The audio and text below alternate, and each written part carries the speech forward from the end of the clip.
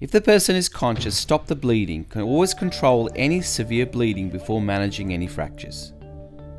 Stop movement. The main aim of managing fractures is to prevent movement of the broken bones at the site of the injury using immobilization. This helps to reduce pain and stops the injury becoming worse. It is preferable to first immobilize the injury at the joints above and below the fracture, and then above and below the fracture site itself.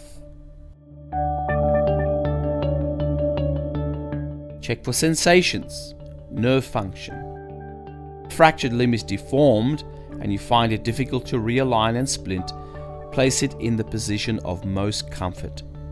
The key to managing any fracture is immobilization and comfort. Do not attempt to realign badly deformed fractured limbs.